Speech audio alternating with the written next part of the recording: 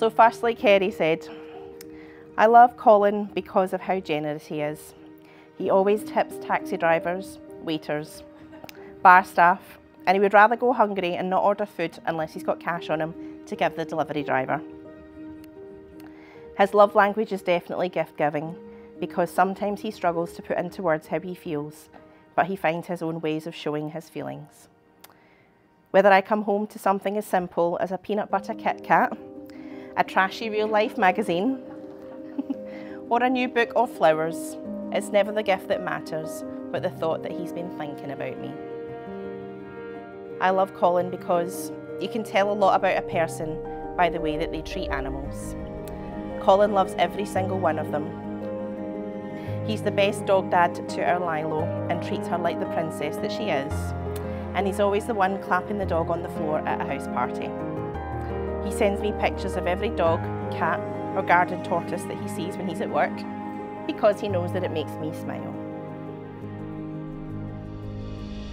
So firstly, Colin said, I love that she's my best friend. I can tell her anything and I know that she will always listen. I love how we can talk all night and we never run out of things to say. Next he said, I love how optimistic, positive and upbeat you are, especially how you notice and enjoy the little things that I do for you, even though you think that they're big.